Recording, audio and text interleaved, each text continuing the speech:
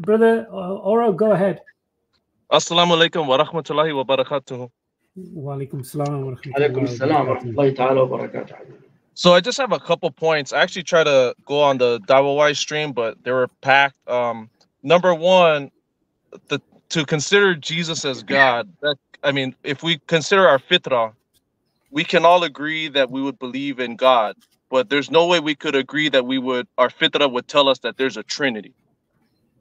What would stop at Trinity or 4 persons or 5 persons? The fitrah is very simple. There's a God.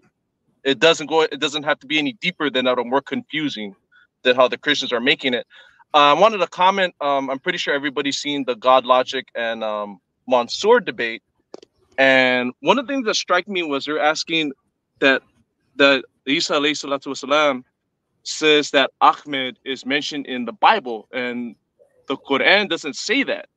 It says that he speaks of Ahmed in the Injeel, but it doesn't say that he tells that Ahmed is going to be mentioned by name in the Injeel or even in the Old Testament. I would think it's more important to have the attributes of the person that's coming rather than the name, because if you have the name, you could have 10,000 Ahmeds, and all 10,000 of them could claim to be a messenger of God. What's more important, the attributes or the name of the individual? And if we look, another thing regarding the argument that these Christians are bringing about the Injeel, and they expect us to say that the Injeel are the 4 Gospels.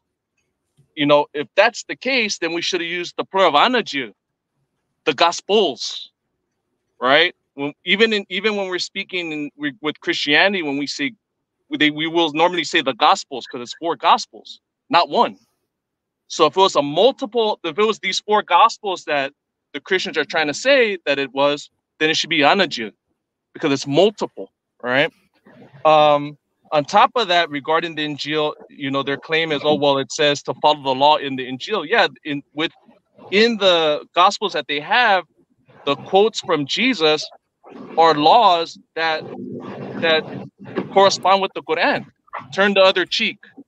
Looking at a woman, with lust in your eyes is adultery. These are things that us as Muslims can agree with, and this is what the Prophet Muhammad sallallahu alaihi wasallam is telling them to follow. It's nothing any different than what's in the Quran. And on top of that, it further says, follow what's in the Torah, in the Injeel, and also in what the Lord has revealed, which is the Quran. Because the Quran, at the end of the day, is the muhaymin over the previous scriptures, right? So I don't know how that's so difficult for them to understand. What is in what we would consider there is tahrif in their scriptures. Even the quotes by Jesus match with the Quran. Mercy, again, committing adultery just by looking at a woman. There's no contradiction with what we have and what is in there. The last piece, regarding the mentioning the name of Ahmed, even with the Christians at the beginning of the first century, the name of Yeshua was like one of the most common names that men had in that area, because they were all a lot of these parents are naming their children Yeshua because they wanted them to be the next prophet that was coming, that was similar to Joshua. So that's the same thing as we have in the Bible. You also have Barabbas, who was also in the older documents of the Gospels, was actually called Yeshua Barabbas, Jesus, son of the Father. And that was the person that was swapped with the Christians' Jesus. So you have Yeshua Barabbas, Jesus, son of the Father. The name Yeshua was so common. How do we know which Yeshua was actually the one that they're saying is the Messiah? I have more, but that's pretty much it. I'm sure, brother, that is a lot of information for everybody to I'm so sorry. I'm trying to. It's like a shotgun, but the last one that I wanted to point out was Deuteronomy 18:15 through 19, and even then it says that God will send somebody that was like Moses, and it specifically says that this person that is coming will not be the Lord. So Deuteronomy 18:15 through 19, saying that that person that is coming, that the Christians are saying is Jesus, it specifically says it won't be the Lord, yet the Christians consider Jesus the Lord. So it makes no sense whatsoever. But I'm sorry, that's a lot of information that I just threw on, and I know there's Christians waiting. I just wanted to say my piece because these are common arguments. Yes. I would like to make first comment. Actually, what you got from what this guy with no logic, Avery, I made a refutation video actually for him. He quote 2 verses from the Holy Quran that he quote, and he twisted them, he lied about them. He quote from Surah Al-Covff, chapter 61, verse 6, and he quote from Surah Al-A'raf, chapter 7, verse 157.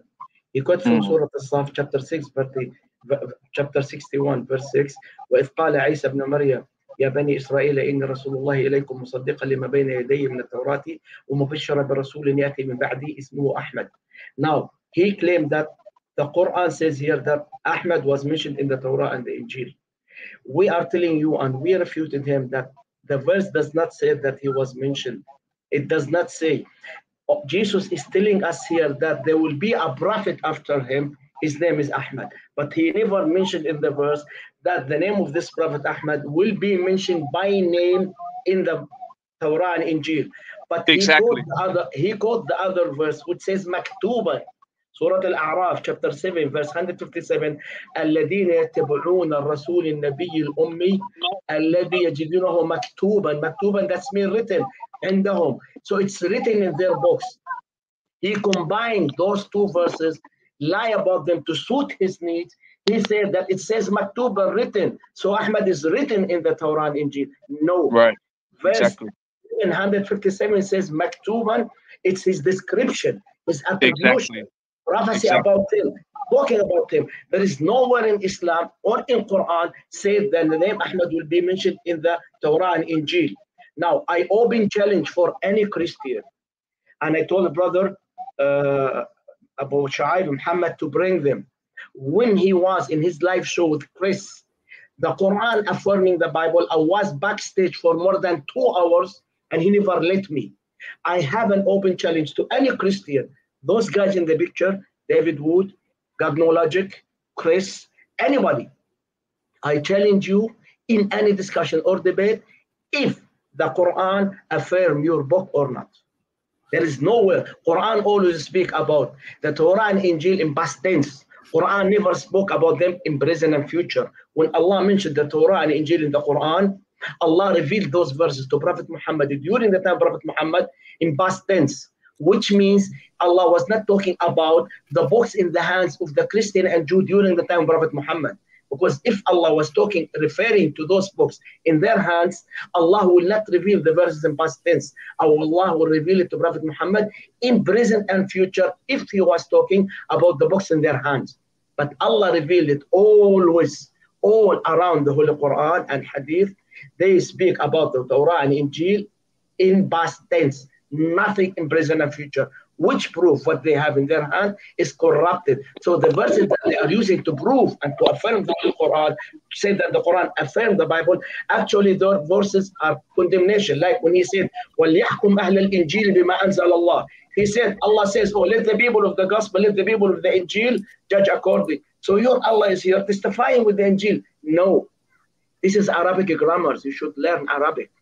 When you read وَلْيَحْكُمْ, we have the first letter lam in Arabic, and grammatically you call this as lam al-amr.